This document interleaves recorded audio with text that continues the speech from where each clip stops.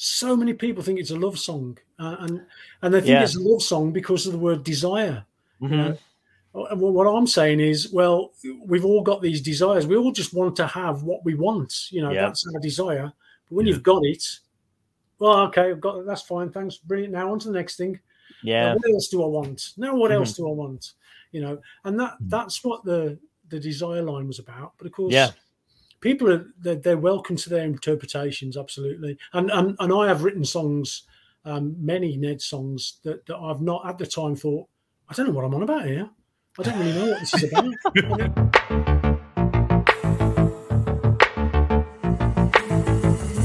Dystopia tonight.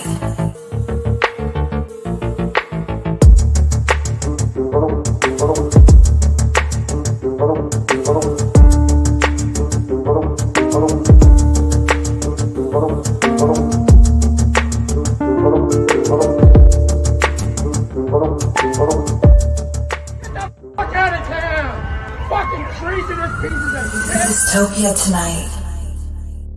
Hey. Hi guys. How are you? Hey, I'm okay, thank you. I'm okay. Good, man. I love the 2 new singles, man. I'm so excited. How is it having a new band? It is such a surreal thing, you know. I mean, I've sat on my songwriting hands for 20 years, and you know, our pandemic's been a bit of a nightmare in a lot of respects, you know. But it's made me write songs. So in one respect, great. It's bizarre. Yeah, it is. That's one of the things that I noticed. You know, everybody's creatively come out of this somewhat renewed, almost. You know what I mean? Like it's giving everybody a kind of chance to like figure out what they've wanted to do that they haven't gotten to do in a while. Maybe change the way they did their whole business. You know what I mean? Like change the game a little bit for themselves. Did you feel that way too? Like, did you have time to like kind of figure out what you really wanted to be doing? Well, yeah, I mean, I think the lockdowns have kind of served as a reboot, haven't they? Everybody's kind of rebooted. And you know, the way that life takes over, you know, I'm not a full-time musician these days. I have to earn bread in other ways, you know. Life takes over, you know, and you forget things. You can forget who you are. Oh, yeah. Quite easy to forget who you are, you know. And lockdown kind of forced me to face up to who I was because, well, I was got locked in the house with myself, you know, with my family, of course. And the people, but, you know,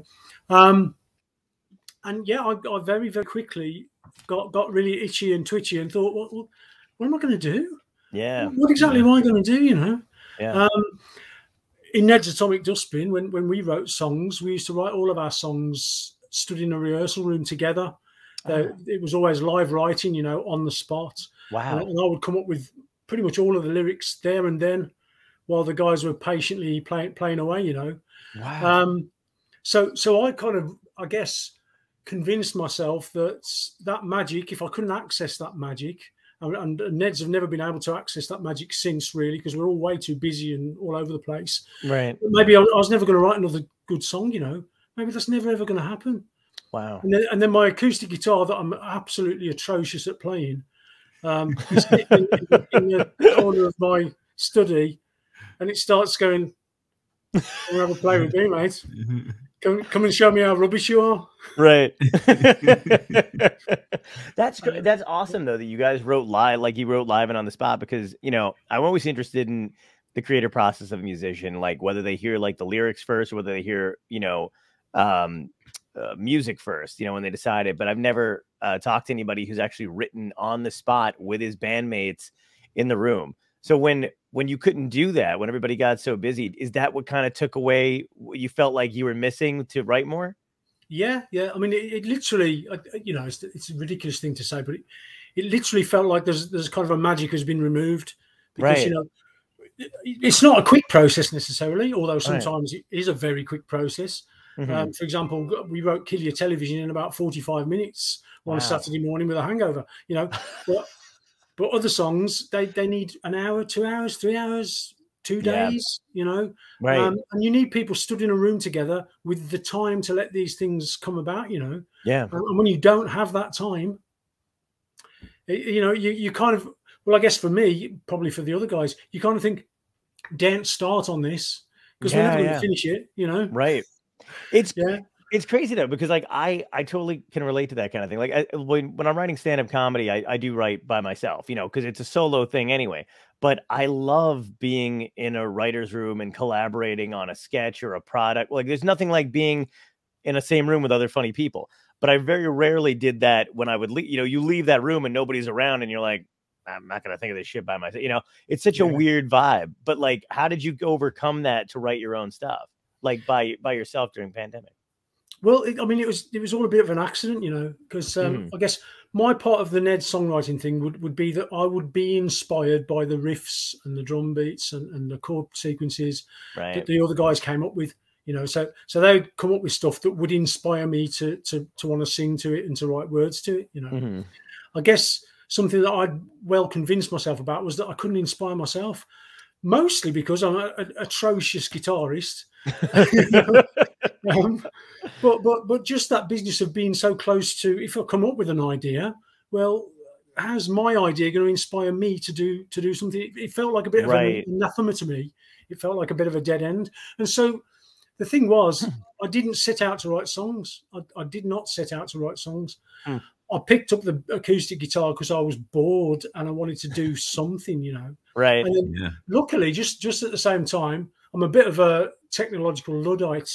Not too bad, but I'm not bang up to date, you know. And you're here with us, so I appreciate that. That's pretty great. Yeah, so I'm here. At least. But, just at the right time, someone said, "You know what, John? Get this app, this Top Line app by Abbey Road Studios on your phone, 4-track. Wow. And have a play with this." Well, of course, I'd never progressed any kind of a guitar idea or anything anywhere because I'm not very good at singing and playing at the same time. Okay. You know, I'm very seriously limited in that respect. But of course, I started playing a few little ditties and riffs and things that I thought sounded okay, purely for my own enjoyment. And then with my little 4-track app, I was able to add a layer. Wow. And that made that idea move somewhere. I still wasn't thinking, well, I'm writing songs here. I was just having fun, you know, things that sounded like, I don't know, it reminded me of like the last hour on the beach at the end of a sunny day or something. I'd have these kind of vibes about stuff. I was writing them for the sake of writing them, not thinking I'm writing songs and not even thinking about lyrics to begin with. Right. But you know, it just kind of evolved and my phone filled up with ideas. And then I suddenly thought, you know what? Yeah, maybe one of my bandmates might be interested. Oh, nice. And I deliberated for such a long time trying to think of who I could work with. Right. Dan should have throttled me when I finally asked him, because he was hidden in plain sight. There he is, the guy in the band who can play anything. Right. Anything and everything. Yeah. The other guy that was in the room in the Neds who wasn't coming up with guitar riffs. So Dan and I were the two people who weren't bringing guitar riffs into the room. Okay. Dan was doing the drums, I was doing the vocals. Everyone else was doing guitar. So the two guys who don't do guitar, let's work together. Yeah. see where that goes. Were they like, finally? Yeah. I mean, when Dan said, yeah, I'll do some songs. Send me some stuff. And the stuff I sent him, my God, you know, I wouldn't have liked to have been on the receiving end of that, because so badly recorded and out of time and badly played and so on and so forth. Yeah, but it must have been so refreshing during like a real kind of a bummer situation, like the whole lockdown thing. You must have been like, oh my God, anything is great. Anything creative coming from, you know, our other bandmate is great. Let's do this. Well, I guess that's the case, because I think it was about 4 days it took him to come back to me with one full song instrumental. Wow. The whole thing. Here you go. What do you think of this? I'm like, what do I think? This might be a hard question to even answer, but do you remember like a certain lyric where you got a spark after you were writing for a while? Where you're like, this is it. I got a thing here, and I could, you know, really build a song off of it. Well, I mean, a couple of the earlier ideas, I'd get like a line of vocal. One of them's is a song called "Apart Together," and I was thinking I'd lost my mother a year or so before, and I was thinking about my mother and the loss, you know, and I thought about how people share loss. Anyway, I put a couple of chords together, the most basic couple of chords you could come across, and this line came about.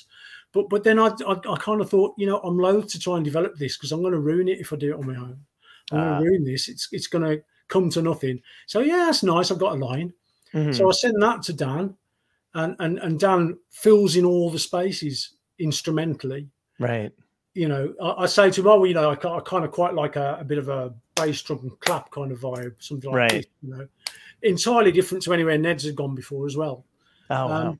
But then Dan came back to me with, okay, well, how about this for a chorus, and how about this for the middle eight, and here's the drums, and we'll do this and we'll do that. Yeah. And it came about very, very quickly. And then, of course, when that comes at me, that magic has come back then, hasn't it? Because I'm in that situation where I can be inspired again. Yes. Yeah. By other people's work, you know, and it doesn't feel like my work. Do you find it kind of frustrating, or did you find it frustrating that like you would be able to hear exactly what you wanted musically, but couldn't maybe play it on your own? Or did you like the collaboration more? Well, it's a bit of both, really. I mean, that frustration with myself's long standing, you know. I can kind of tell, but I mean, it seems like, you know, you've kind of dealt with it though. Well, I've dealt with it recently, haven't I? So I've had a damn long time to try and live with it, you know. It's a good point. But yeah, I mean, I can't say how satisfying it is for even just a half an idea that I've originated. Yeah. So I've kicked off to turn into a full song, because I didn't do that in Ned's either, you know, because I was waiting for tunes to inspire me. It never originated with me. So the satisfaction of one of those ideas becoming a full song, that in itself was just an enormous deal for me. It's a massive big deal. And to have writing credits 50-50 on all the songs on our full album. Yeah, it's just a place I never imagined I'd ever get to. So extremely satisfying, you know. But also I've loved collaborating with Dan. We're on the same page. We just are. I never realised we would be. I never thought we wouldn't be. Right. But I just never ever thought, you know. Right. That's a great feeling especially when you find somebody that you just click with immediately, and you're like, oh, this is kismet. I don't even want to mess with it. It's perfect. Yeah. Absolutely.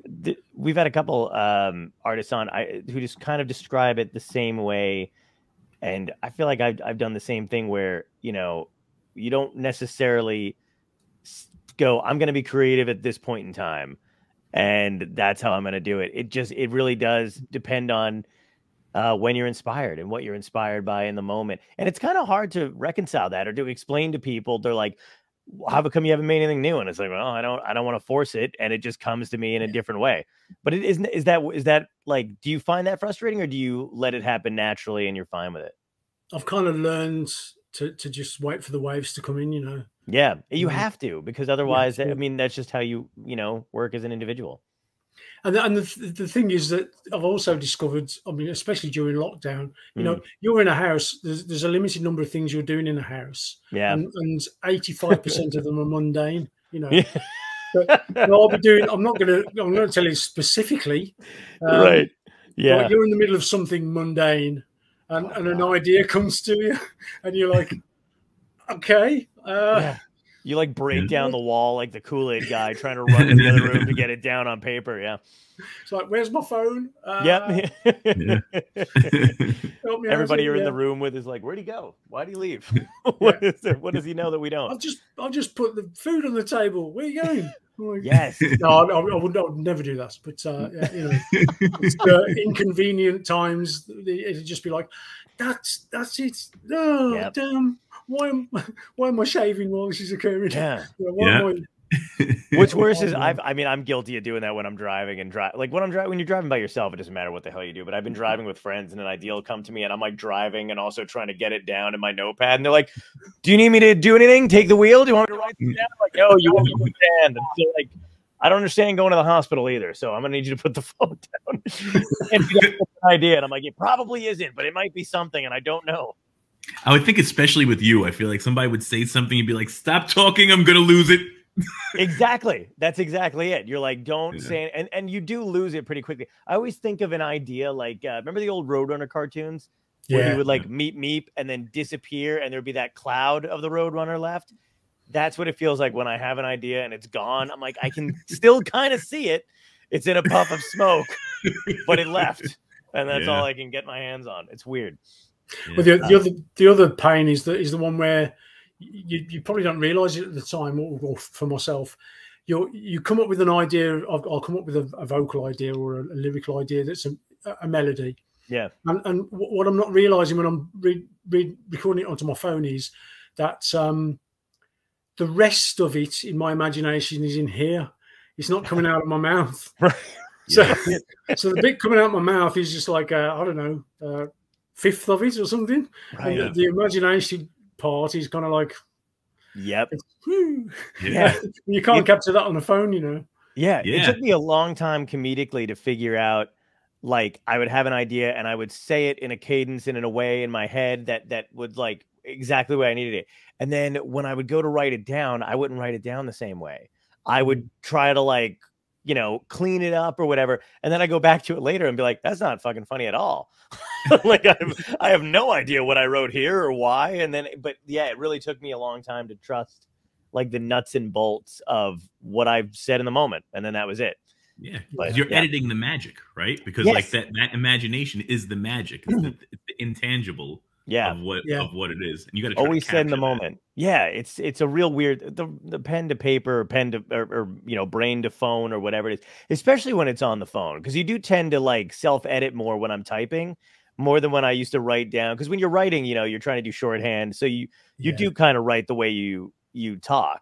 But then when you're on your phone, you're like, oh, let me auto correct it and let me, you know, spoof it up a bit, and I'm like, oh, none of this looks right.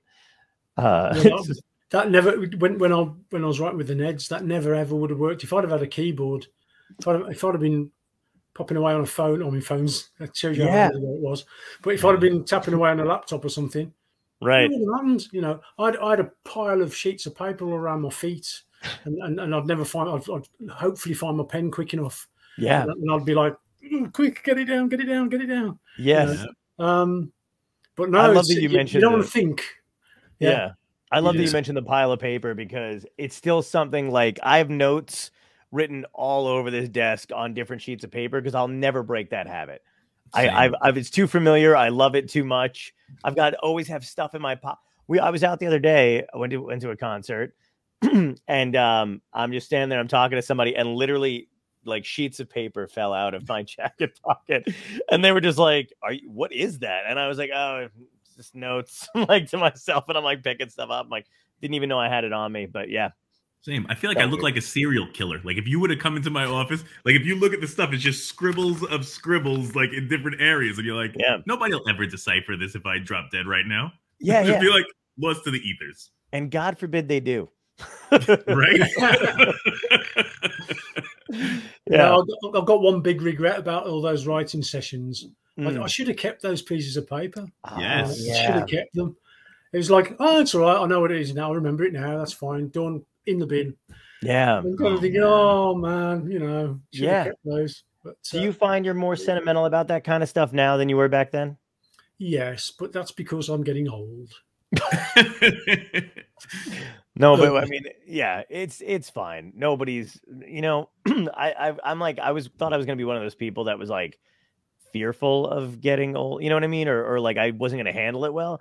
And I cannot wait to wear the same sweater every day. Like you know what I mean? Like whatever older people, I imagine older people do that kind of shit. But like, you know, like I feel like I can't wait to not care as much about any of that stuff anymore. Does that make sense? Well, that's old age to me. I don't know.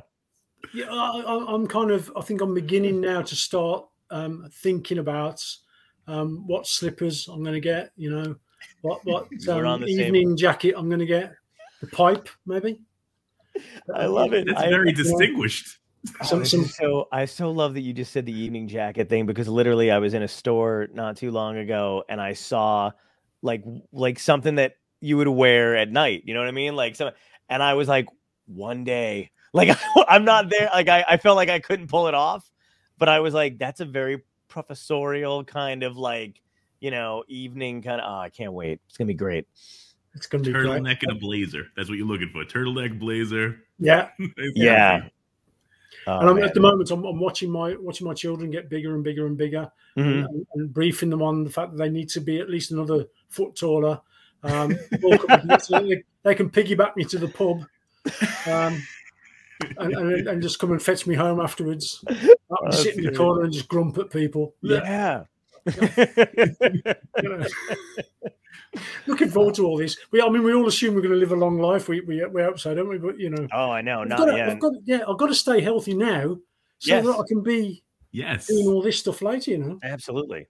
That's the thing, though, too. Like, I think I realized at one point during the pandemic that any kind of dream of health that I had accumulated over the years went away in months, like in the matter of months, because I was just. I know you get a little depressed staying inside most of the time or whatever. And after a while I was eating everything. I was like, the hell with staying healthy, just shoving cake, food, cheese, all the stuff. Didn't matter anymore. Well, the antidote I had to that was educating kids at home. Oh, wow. The most stressful thing I have done in the last 4 decades. I lost weight. It's just like, man, because your school days, this is rock and roll, guys, rock and roll, homeschooling. But it's like your school day finishes at 3:30. Why are we still doing this at 6 o'clock? Yeah, wow, that's got to be frustrating. But it's also good because it kind of gets you into their world, and that's a rare thing, I think, in our times. Oh, yeah. You don't enter their world very much. It's kind of like, they were at school and that was school and whatever. Yeah, you leave them in school and then you have the PTA parent-teacher thing going on, and then that's it. That's the most you get out of it. And you're like, oh, cool. They did a drawing, or, oh, they got a good grade on a thing. Yeah. Clearly, I don't have kids because I just explained it with the words thing and PTA. I was like, yes, and you go to school and It's still a thing, and most of it is still an unexplained thing as well. Oh, good. Yeah, okay. All right, so I got it down, man. You're still wondering what this thing is. Yeah. But instead of like, I did a drawing, it's like, Dad, how are you with algebra? Yeah. I'm like, I'm not. Yeah. That's one of the reasons I always felt like I should not. I mean, there's many reasons I shouldn't have kids. But like there was one of the main ones is I'm just like, I don't know how to help them with things like that because I was terrible. I mean, I'm the worst math student ever. Like once algebra hit and then algebra 2 and all that other stuff, I was like, I'm out. That was it. But it's even worse than that now. I feel like, I don't know if your kids are young enough, but like my niece and nephew, there's a thing over in the US, they're teaching Common Core math. Makes no sense to me. None. It's not what we were taught. So like it's like 5 + 4. I'm like, yeah, that equals 9. They're like, no, it equals 10. What? How does that equal 10? That doesn't equal 10. Yeah, they have to round up. They're not taught to be exact anymore. Like it's so weird. So because being exact won't matter in the future, will it? I want to be an accountant. Well, it's thereabouts, I'll just round it up. It's 1.75 billion, but let's call it 2.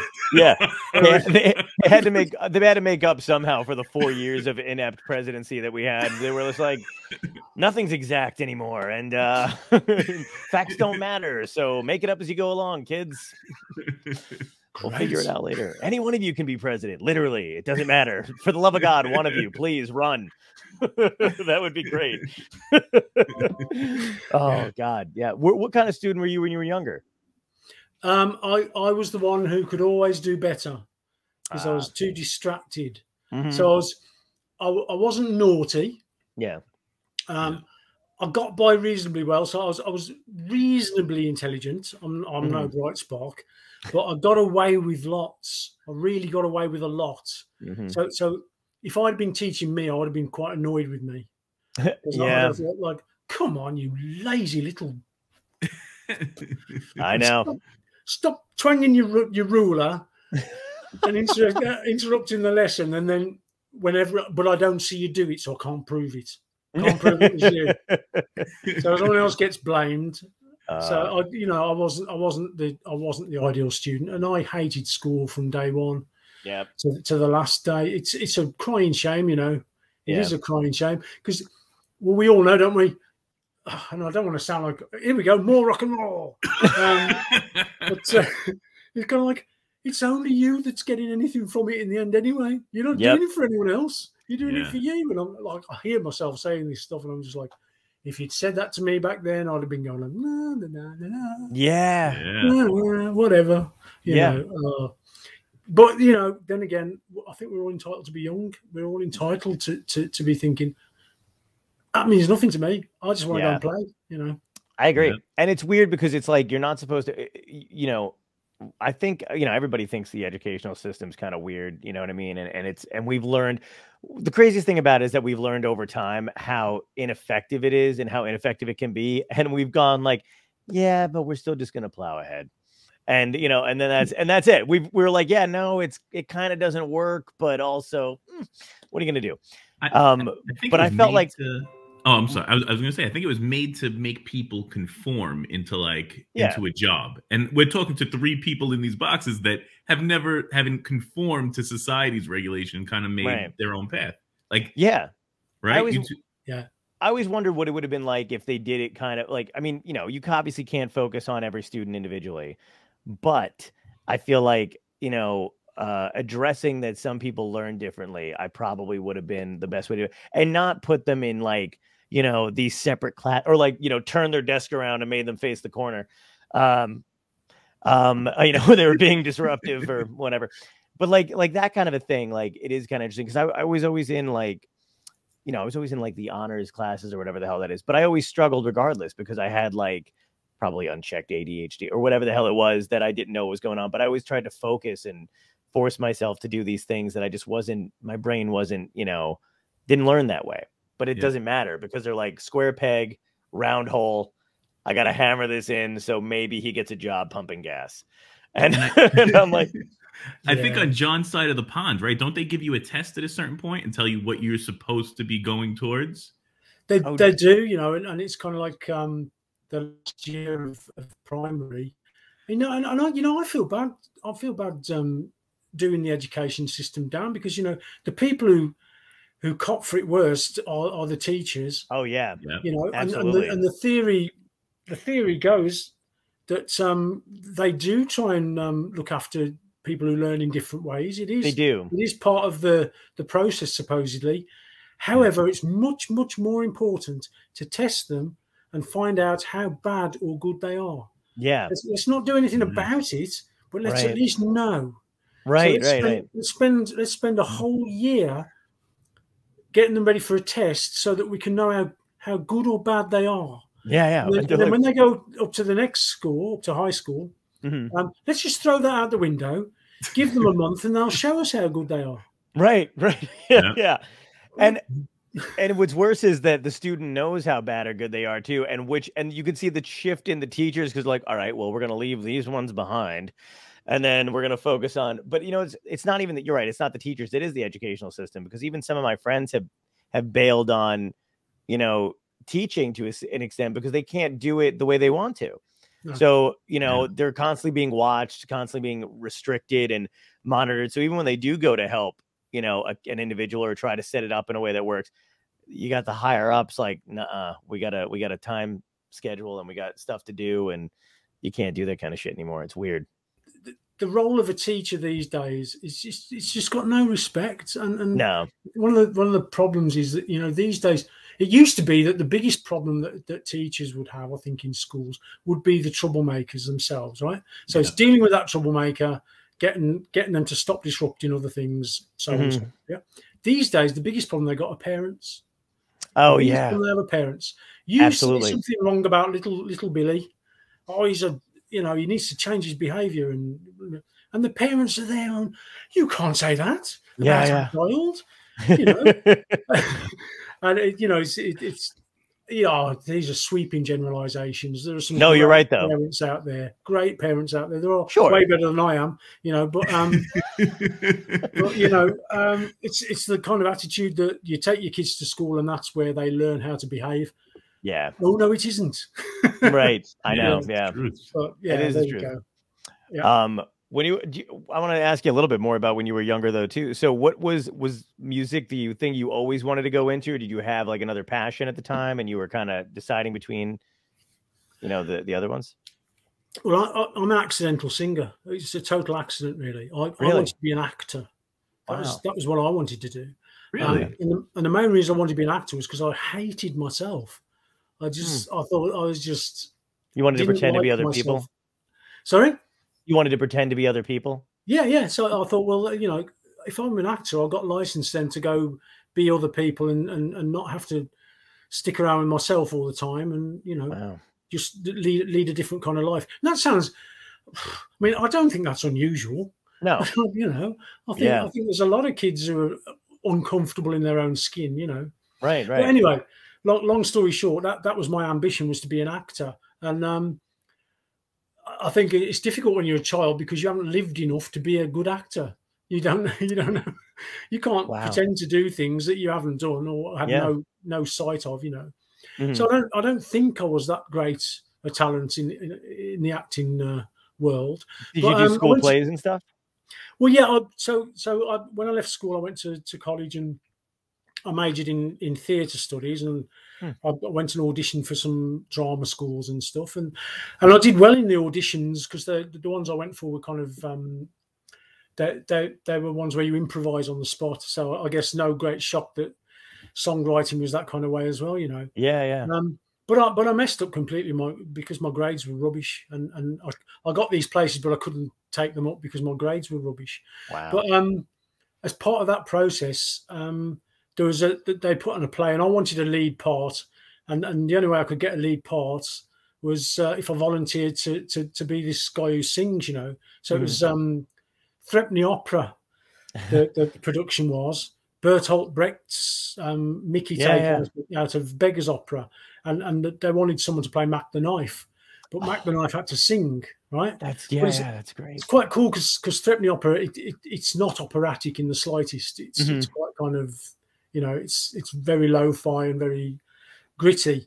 But no one else wanted to sing, and no one else wanted to take that thing up. And I was a bit worried that here we go. I'm going down the high school musical route, and that certainly ain't where I want to go. I mean, you know, I pretended when I was at school, I pretended that my voice had broken before it did, just to get out of the school choir. Wow. Yeah. Wow. So I'd go, oh. And eventually they believed me, and it was like, yeah, okay, off you go. Yes, thank you. Oh, that's great.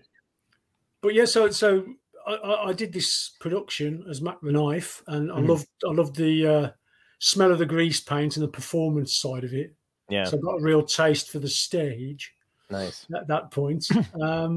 And then one thing led to another, because I was at a college. It's that age when other people are playing guitars and things, and they're forming bands, and there's certain movements going on. Right. Indie rock and alternative rock were like to the fore, and you get kind of swept up in it. And I ended up being a singer in a band. That's awesome. That's a great, it was a pure accident. Yeah. Did you have any like early influences when you were going into the band, or like somebody that you emulated? Well, yeah, I mean, it's kind of scary stuff at the start. Oh dear. Oh man. Yeah. Well, I'm not knocking them now. I'm not knocking them, but Sisters of Mercy was my my massive thing when I started college. So I was a proper full-on goth. Oh my God, that's great. Yeah. And I tried to sing really deep, and dead moody and whatever. Yeah. And then I thought I was Ian McCulloch. Oh, okay. So I just started looking like him and trying to sing like him as well. And those were early bands that you were in? Well, there was only one band before Ned's. We were called the White Rabbits. Okay. And we were rubbish. You know, proper rubbish. But when you're that age, you are rubbish. And I suppose the thing was that we got started and started working our way through the being rubbish phase at a reasonably early age, you know. Right. And we did it in public. That was the other thing, was that we didn't matter how rubbish we were, we still did a gig. So our mates could see how rubbish we were as well. Right. We could read their faces and see how rubbish we are as well, you know. and it's kind of lessons learned, you know. It's a Yeah. part and parcel of the whole business of learning how to perform and how to write songs that people engage with, you know, because that's the big lesson, isn't it? It's you can be a great musician, you can be a great lyricist, you know, but at the end of the day, if you have a career at it, it all hinges on how other people react to it, how other people engage with it, you know. Do other people like it? You might love it, and be the only person on the planet that does. Well, that's okay, but don't expect a career, because you know, you need an audience. Yeah. Do you remember a moment, whether it was in the writers with your band or on stage, where you felt like, oh, this is it, I found my own voice? Well, oddly enough, yeah.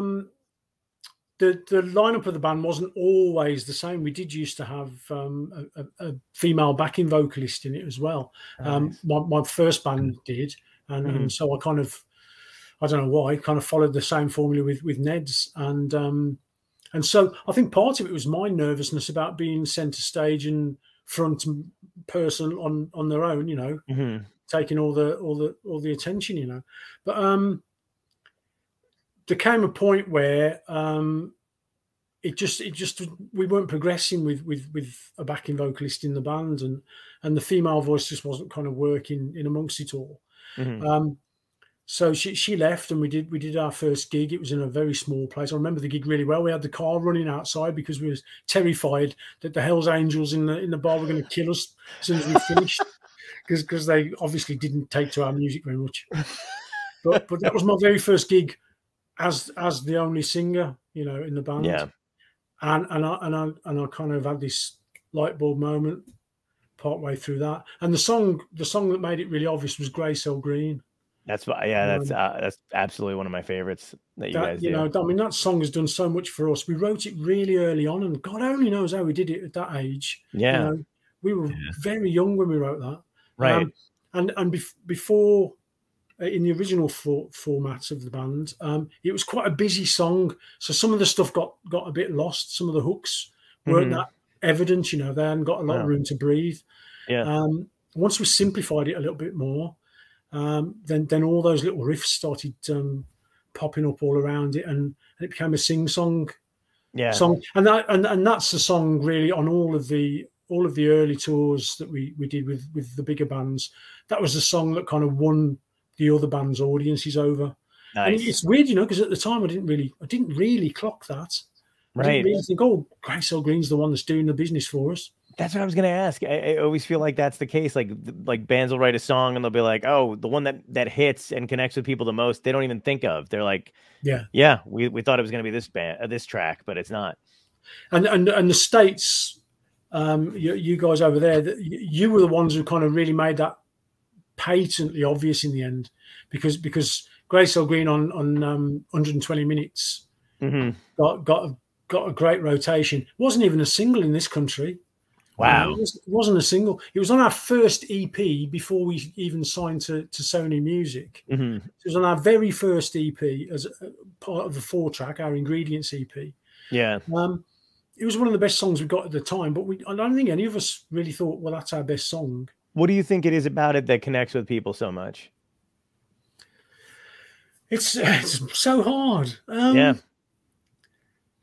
Because lyrically it's a great song. I mean, it's obviously catchy and everybody can connect with it.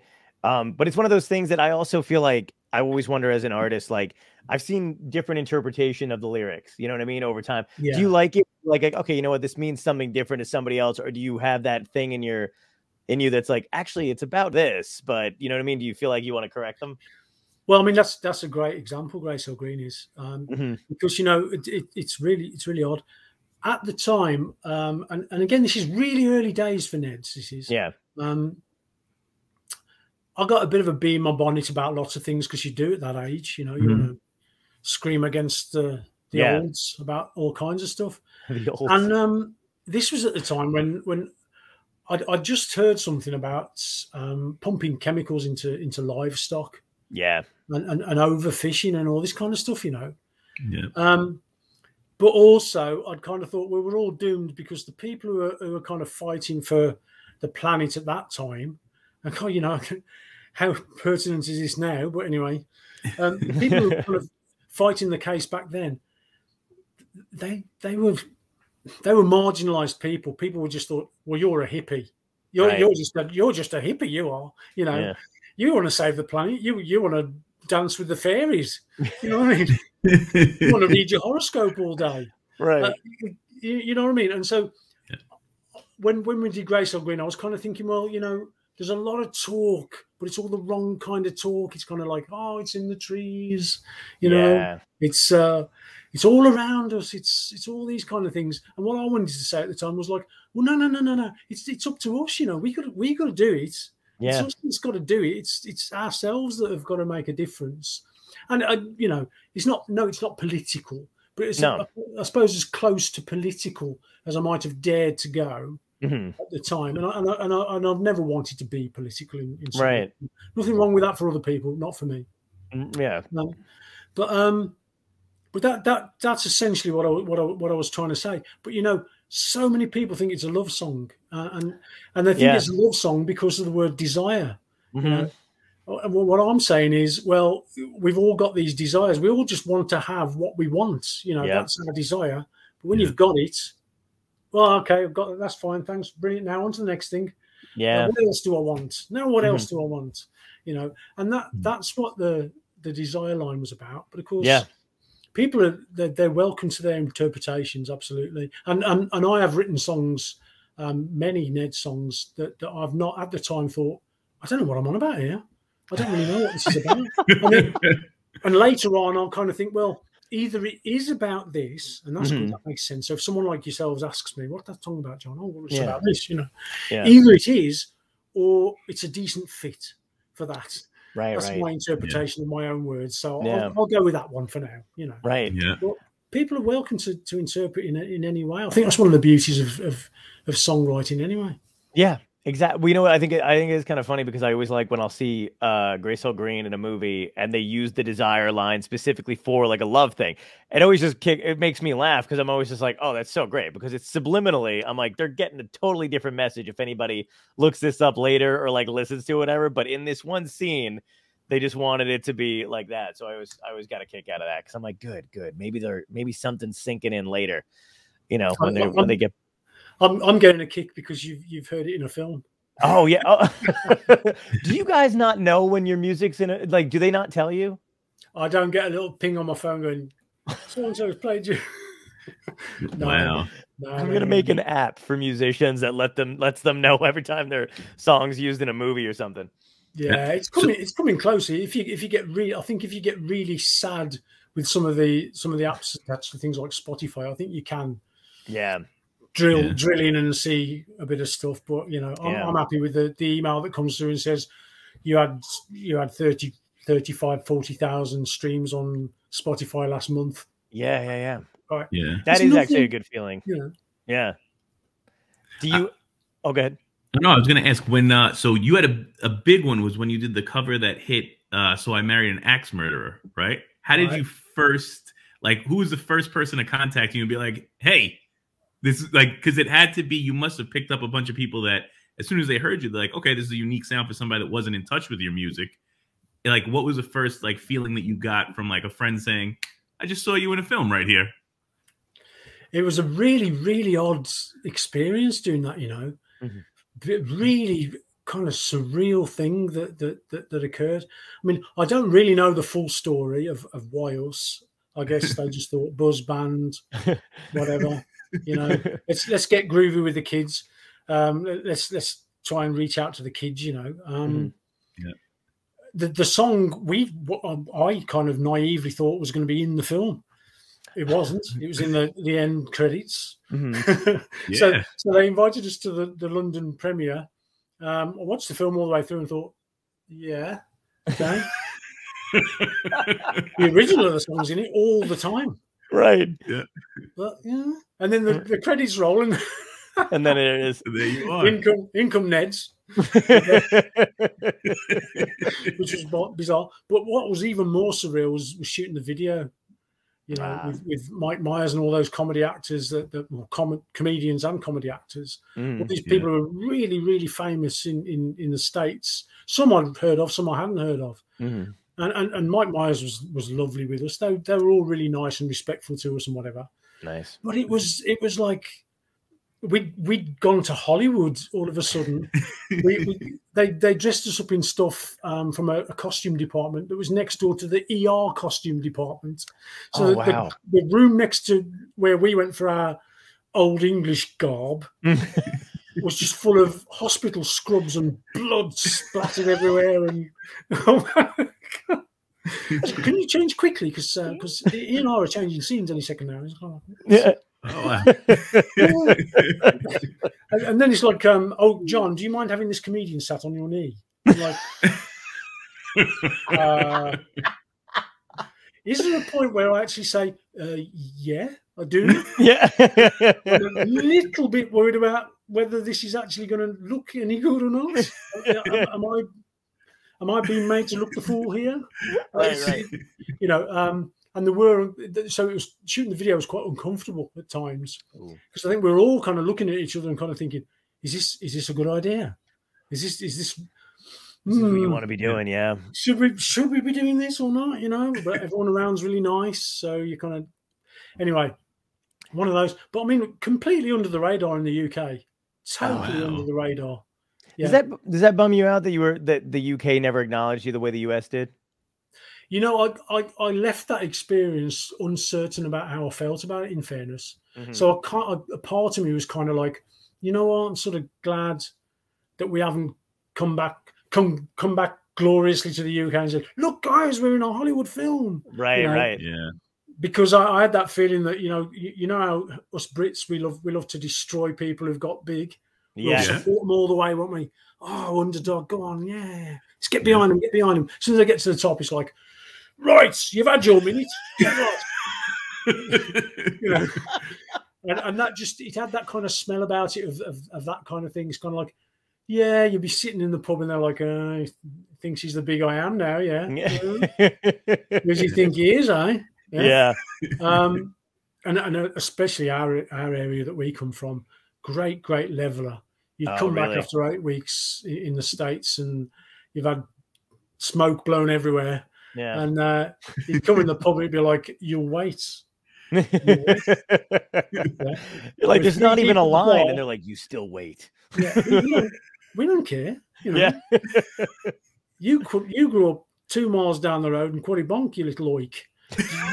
You'll wait to get your point, because these regulars who've been here all the time, by the way, while you were swanning off in America, keeping our business going. Oh God! And here's you come back. Oh, you'll be here for a couple of weeks, and then you'll off you go again.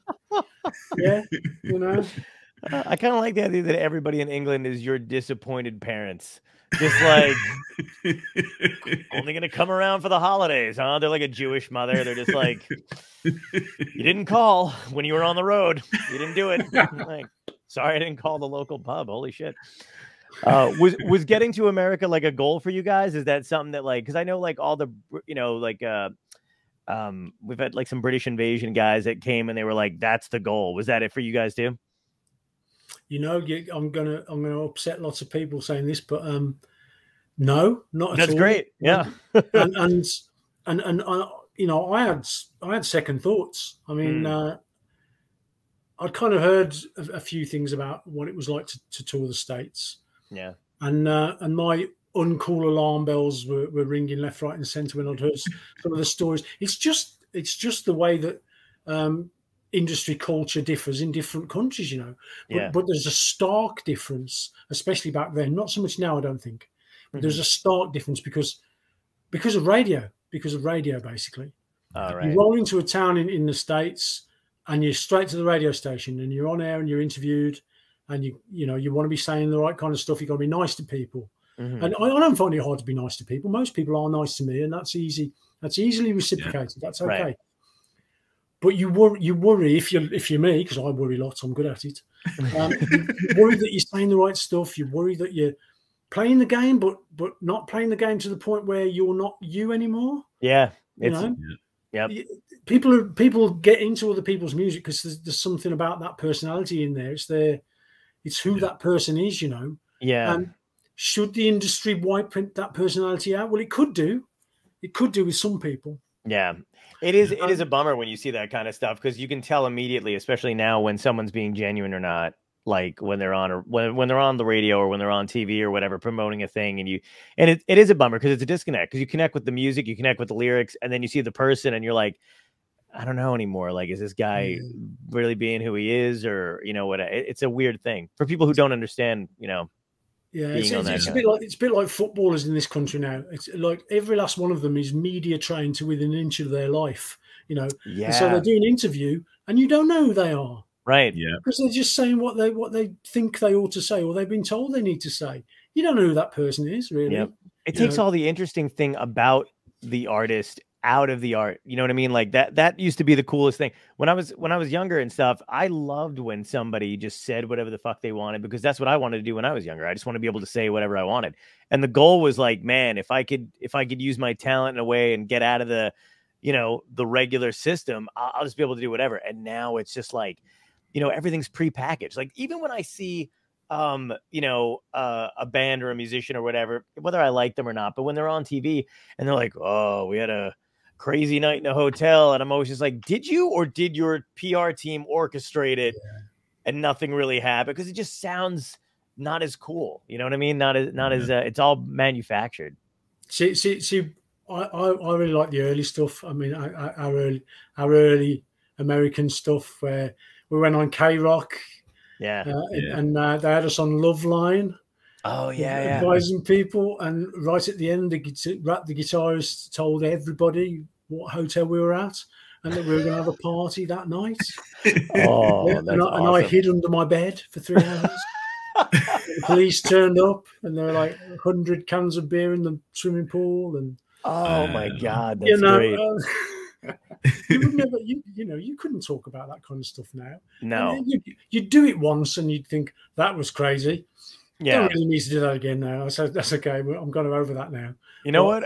I may regret even saying this, but I'm going to say it. So, have you ever been to the Stone Pony in Asbury Park? Yep. Okay, great. I'm going to say it. I don't care anymore. I went there to hang out with a friend. He was on the show. His name is Jake Clemens. He's in the E Street Band or whatever. It's, the show ends and we're talking to his manager, and I'm waiting to talk to him and stuff like that and kind of hang out. And the staff there, like one of the guys was like, all right, that's it. You got to, and I was there with my manager, and they're like, you guys got to go. It's time. We're closing up. It's 11:15 at this point, and like, we're wrapping up. And then I was like, oh no, we're friends with whoever, because he was like getting his shit together. And he's like, yeah, I don't care. You can wait outside. So like, I'm like, all right, whatever. So we go to wait outside, and the manager comes back, and he's like, come on. He takes us to the backstage door. They call him aside, and they like scold him for bringing. They're like, what are you guys doing back in here? I'm like, we're here with Mark. We're friends of whoever. And then we get backstage, and they came back again. And they were like, guys, we want to go home. And I'm like, you don't work at an office, Max, dude. You're in show. But like, this is like, first of all, it's 11:30 at night.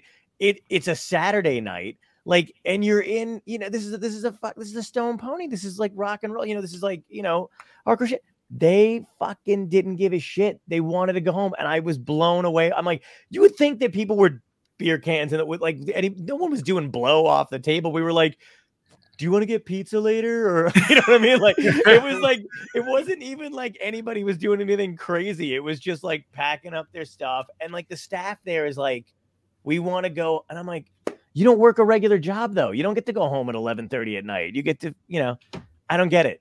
Anyway, that was my gripe. But like, that's our Burning Bridges segment, brought to you by Jonn Penney. Yeah. I'll edit that out. You'd have loved us. It's a bummer. No, you wouldn't have seen me, because I'd have been hiding under my bed. I would have come down and said hi. You underestimate how short I am. That would have been level for me. Yeah, like, John would have seen you under the bed. Yeah. I'm like 5'4".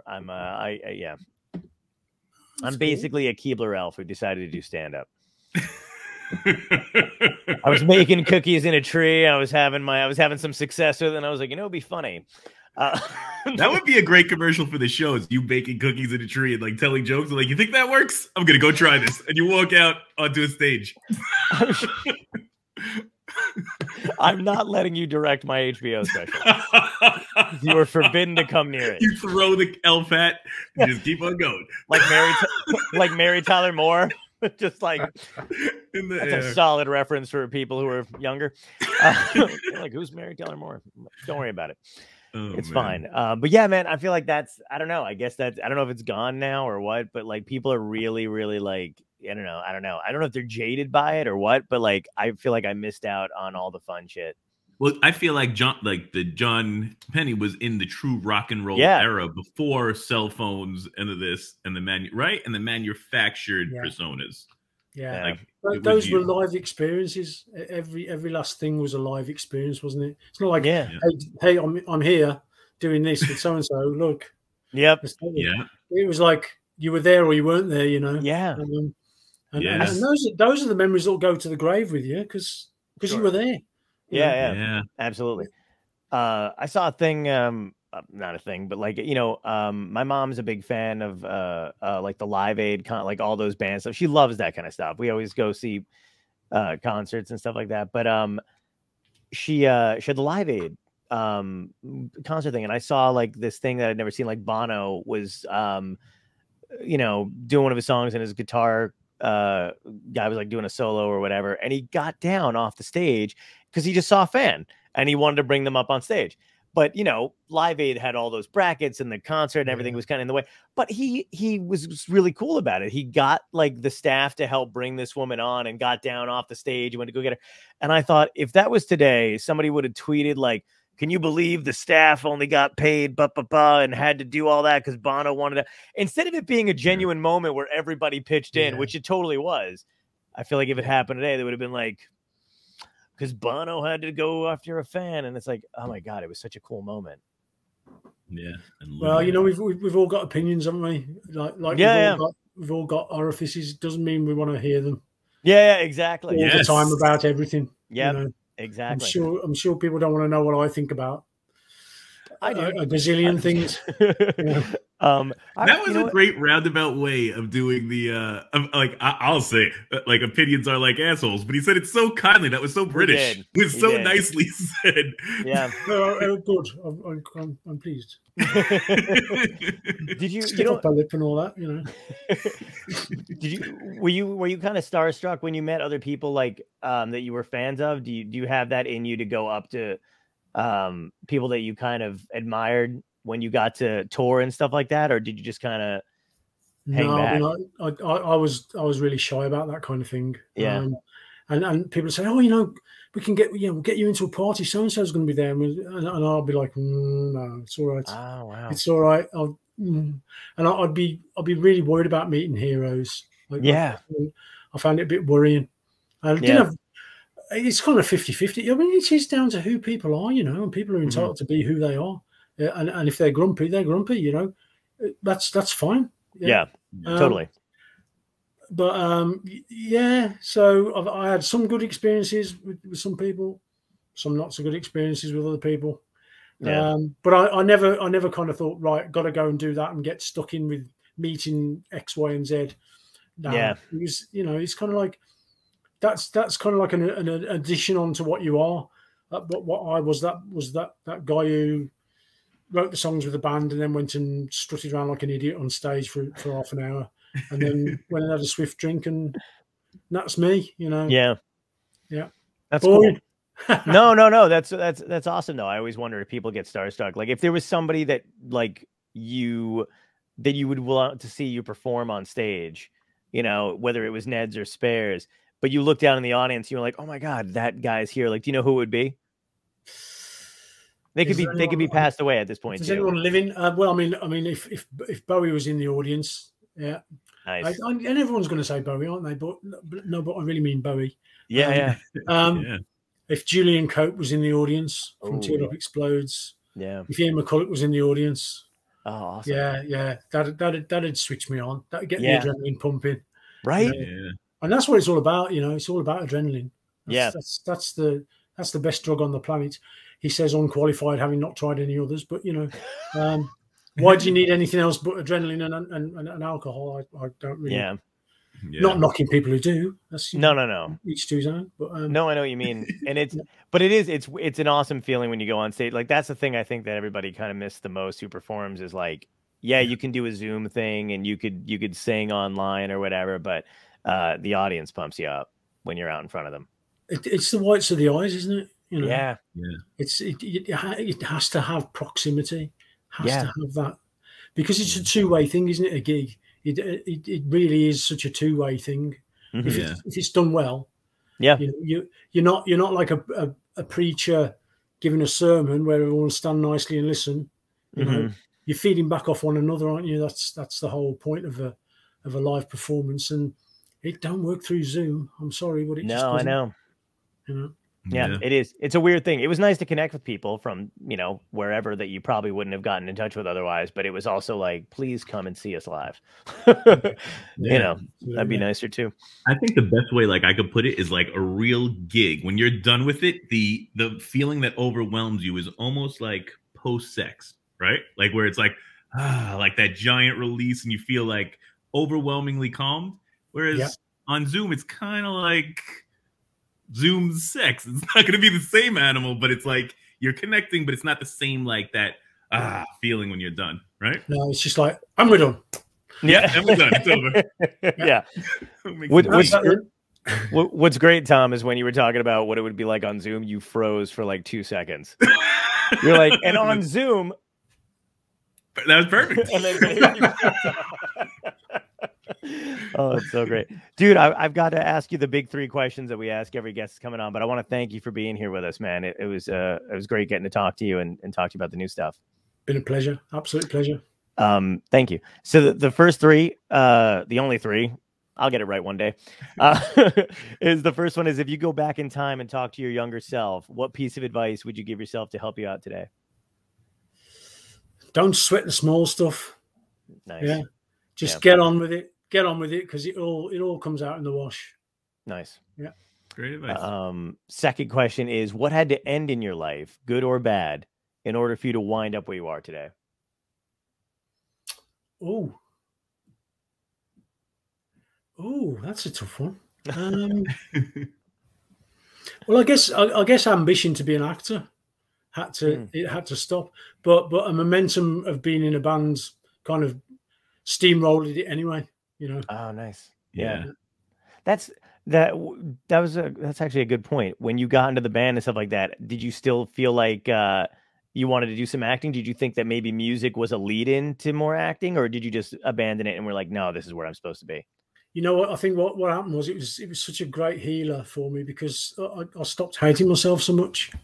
I say so much. We all still have a special little place in our heads where we despise ourselves, don't we? Absolutely. But I think I started hating myself much less, and being a singer in a band it is acting at certain points in time. What it's doing is it's kind of multiplying you by 10, and you're much more in control of that. Yeah. So. Yeah, and I guess you don't have to read anybody else's writing either. Like if you're an actor, you gotta perform the way the script or the director or somebody else tells you to. But if you're in a band, it's all it's you guys. Yeah, and in my heart of hearts, I know I was crap at accents, so I was never going to. That's great. And the third question is tied into the show, which I love. So if this was a genuine dystopia, like alien, zombies, comet heading toward Earth, climate change hits, whatever, volcanoes erupting, what would be your epic death? How would you want to go out? Oh, how would I want to go out? Yeah. Yes. Oh my word. Swift and loud. Oh, yeah. That's a great way. Yeah, I want something big to just smithereens me, that everyone feels like, whoa, that's John gone then. Oh, I love it. I love that you use the word smithereens. I used it the other day and I felt like, oh, should I even be using this word? That's a great word. Great word. Smithereens is awesome. I'm grateful for all these wonderful words that have managed to work into my head. Yeah. We're lucky, aren't we? That's great, man. So the other, you know what I love? I love the expression that's not in my wheelhouse, or that's in my wheelhouse. I love I don't even know what a wheelhouse is, but I like picturing this thing that people have that they're like, that's actually right in my wheelhouse. Yeah. You know, it's not in my wheelhouse. Ending this show well. I swear to God, I think it must be the bane of Tom's existence, because I'm always just like, in the very beginning when we used to have guests on, Tom would be like, "You just fucking ended it. Like you didn't say." So I'd be like, "That's what brought me on air, John." Because I was like, I got to help get us in and out of this stuff smooth, like transition. I'm not a good like intro guy or outro guy. I'm really fun in the middle of everything. Like even when I do my stand-up stuff, like it always sounds like I've already started a conversation. I'm not really like, I don't know what it is. Even now I'm like, I should be like, hey, so thanks for joining us. But I don't know. I'm just picturing you doing stand-up and you walk on stage and you're like, then this guy said, and you're like, what was the whole first half of that joke? Yeah, I really genuinely like, because you know what, when I was a kid, I remembered like the fun uncle, like if there was like a house thing going on when I was a kid, it was always the guy who would come in still wearing his jacket. You knew he wasn't staying long. He'd grab a piece of cake, tell a quick few funny stories, and then leave. And that's what I like to do. And I don't know. I'm not a good promoter. I don't like being like, hey, and check us out on the, it just sounds like I'm lying. I don't know why. I don't know what it is. I just don't, but yeah, but I thank you for coming on, man, because I love your stuff and I'm glad you're making new music and I hope to come see you live. I really do. Like, I don't know if you're going to come. I don't know. Are you allowed to come to the States now? Is there a travel ban lifted or? You know, I haven't even looked into it, but he disappeared. He's the same as you, John. He just takes off on us. Yeah. See, swift and loud. Can you still hear me? Yeah. We can still hear you. Yeah. It didn't quite kill me. No, it didn't kill you. No. You're still hearing the voice. You're a voice now. I don't know what's happened. I certainly haven't unplugged my own camera. That's no, I think it's just a little button on the bottom that says start cam, stop cam. I think something hit the stop cam. Oh yeah. You might have to. There you go. That was. And there I am, the palest man in rock. It's a great way to die. I don't know about the States, whether we can or can't. It's kind of it's a dream I haven't entertained yet, but we just got to follow our nose and see. Yeah. If people want us, there's a good chance we would. It'd be great. I might have an in at the Stone Pony. No, I'm just kidding. Not kidding. Might work out. But they will be on tour coming up in the UK. Yes, in the UK. That's right. In May, we're going to do 5 dates in May. So look us up. And absolutely. Yeah. And then the album drops in April, right? Yeah. So the album will be out on the 29th of April.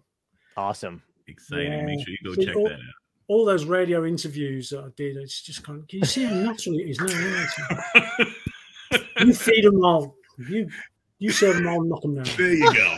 Love balls. Oh, God. I love it, man. Thank you so much, man. It was great meeting you, really. Yeah, man. Too. Such a pleasure. Thanks so much. We'll definitely be listening for the music and hope to see you soon. Talk to you soon. Have a great one. Peace. Bye-bye.